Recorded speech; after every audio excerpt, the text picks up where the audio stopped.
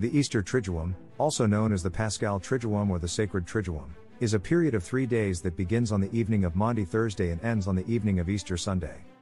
It commemorates the Passion, Death, Burial, and Resurrection of Jesus Christ. The Triduum includes the following liturgical celebrations. Holy Thursday, Maundy Thursday. This day commemorates the Last Supper of Jesus Christ with his apostles, during which he instituted the sacrament of the Eucharist and the priesthood.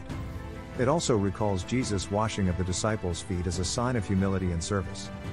Good Friday. Good Friday commemorates the crucifixion and death of Jesus Christ. It is a day of fasting, penance, and solemn reflection on the sacrifice of Jesus for the redemption of humanity.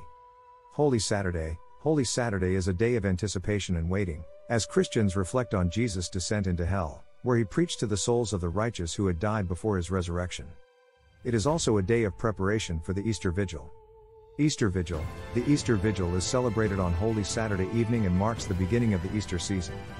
It is the most solemn liturgy of the Catholic Church and includes the blessing of the Easter fire, the lighting of the Paschal candle, the chanting of the Exultet, readings from the Old Testament that recount salvation history, the baptism and initiation of catechumens, and the celebration of the Eucharist.